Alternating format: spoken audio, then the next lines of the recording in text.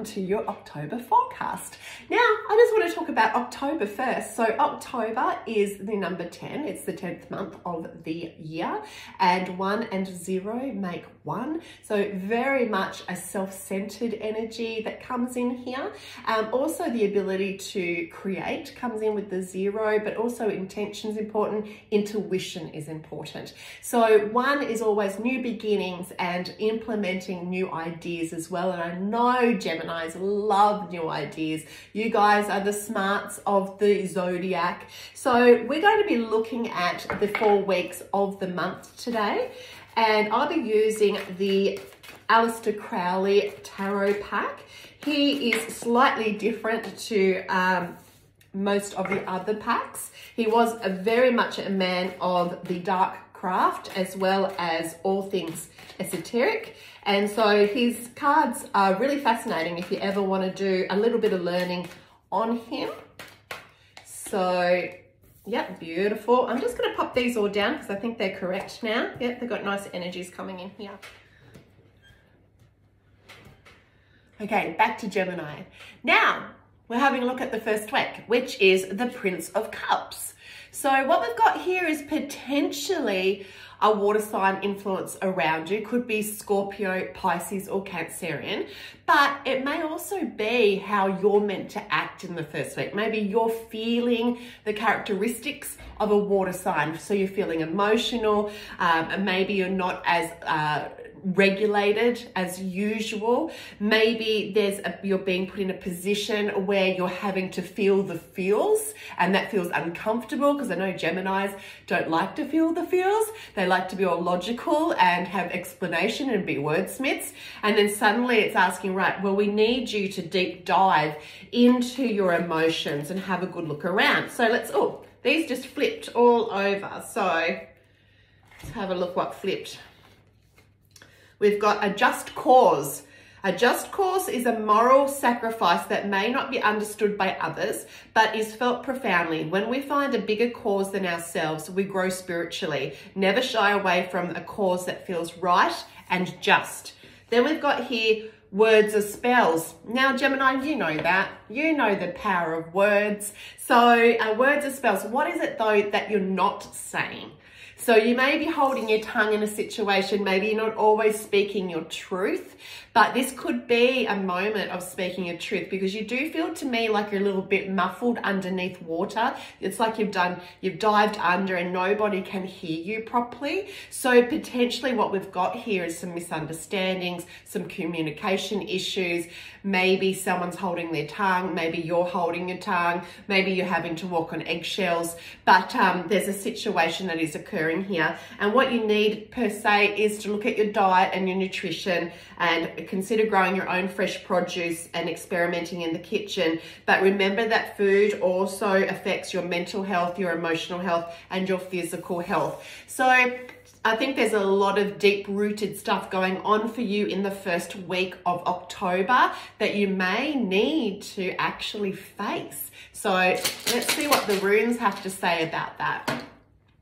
Yes, you're well protected here. So going into a safe space. So if you do need to have a serious conversation with somebody, choose the right time where both of you can not feel defensive or that your time short, so that you can actually sit down and really nut some things out here. But it could also be you just misinterpreting yourself at the moment as well. Maybe you haven't had any clarity. Maybe you're in two minds about some things. So this could be a really good time for you to find somewhere peaceful to sit and just meditate. Now, going into the second week of October for you, we have the Knight of Swords. Now, this could definitely be your energy coming in here because, usually, Geminis are quick, very savvy, very witty, all that, and always like to be action-packed and always heading towards something in a rush. And this is what the Knight of Swords is all about. There's a little bit of immaturity around it because it is a knight, not a king. You could be having someone around you who is rushing you potentially into things that you're not necessarily wanting to rush into. But it could be that you're starting to clear some of that emotional baggage out from the week before, and now you're wanting to get into a spring clean or starting to really impact your life with some positivity and some action. And so you're kind of flying by the seat of your pants a little bit in the second week here. What we've got here is entrapment. You are feeling very trapped in a situation that you think you can't get out of, but it's actually how you perceive the situation. So it only requires a different state of reality. So you are not stuck, you just believe to be stuck. And here, use your higher consciousness and your psychic ability to move out of this space for yourself. Yeah, and a little bit of nightmare. So watch your sleep. We don't want you rushing too much in the second week, even though I feel like this is where you want to be. And even 2 runes have come out. So you're like, no, Joe, I want to rush. We've got some movement happening here. This is the journey rune. So movement forwards, movement that is necessary. And we've also got inner strength coming in here. So you do, I think, be cautious and careful the second week of October, because you may be wanting to push forwards faster than what you need to, or what actually is working with the alignment of the universe, because I'm feeling a lot of disalignment that's happening. Disalignment from yourself and from people around you and from situations. And so they probably just need some time out, to be honest, for you to realign here.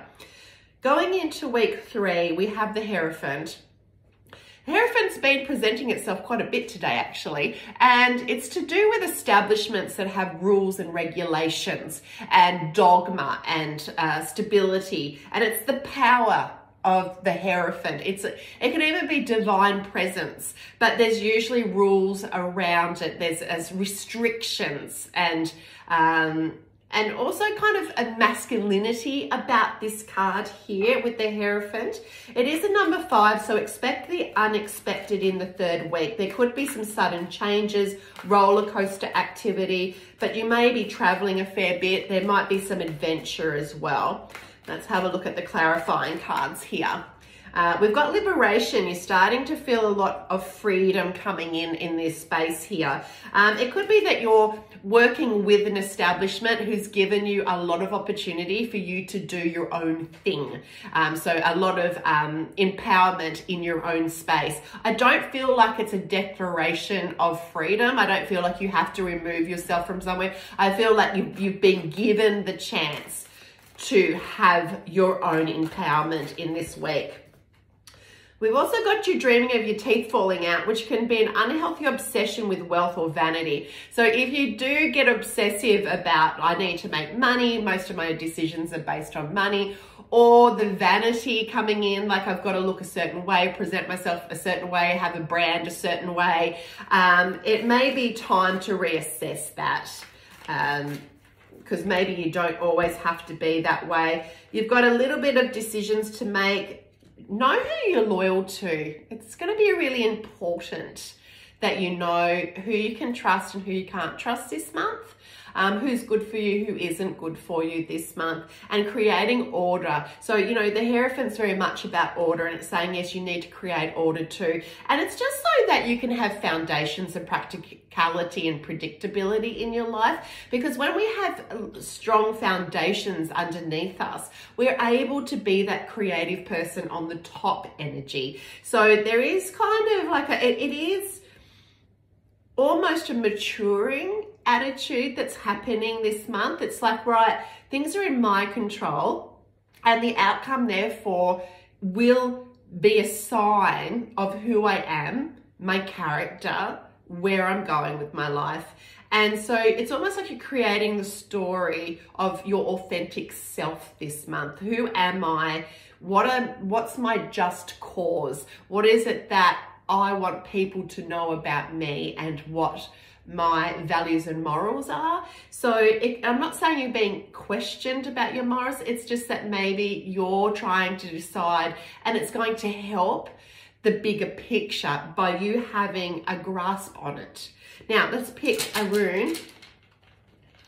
The rune is obstacles. So yes, there are some things that you do absolutely need to deal with, and you have to be very mature about it when you deal with it. There's no childish behavior. There's no tantrums. It's kind of like, I know, be very still when you're presenting your ideas. Now, going into the 4th week, we have the Prince of Wands. So the Prince, you know, princes and knights, they're very action. They've still got a little bit of immaturity, but maturity about them. They're wanting to achieve. And so the Wand is no different. He can come in sometimes a bit too fired up for his own good, that energy. So you might be presented with someone who's similar to this, or you might be being having this character yourself. You might be showing some of these attributes in your own life. So the Prince of Wands, you know, there may be a Leo, Sagittarius or Aries around you, or it could simply be you. So let's have a look at some clarifiers. Oh, thank you. Oh my God, we've got liberation again and empowerment and career. So it's very much, I think, career-based, this reading, and what you're willing to put up with, what you're not willing to put up with, what people think of you, what they don't think of you. So it's a critical month, I think, of self-analysis. And of course, I caution you not to be too, you know, critical without finding solutions. It could be saying, okay, well, this is working, but people don't seem to like me, and I need them to like me because of this, this, and this. I'm usually a don't care about what people think person, but here's indicating that you need to get your character into a space where you feel confident and other people around you feel confident about what you can and can't achieve. And I think that's going to be the most important thing for you to achieve in your intention in October here. So let's pull a rune. And we have movement here. So there's definitely movement coming. Could be physical movement, could be metaphysical movement, it could be a spiritual movement, mental movement, emotional movement. You get what I'm talking about. But the career, it's time for a career change. You're never too old or committed to start over again, no excuses. And what we're wanting here is a lot of freedom in this space. So you may be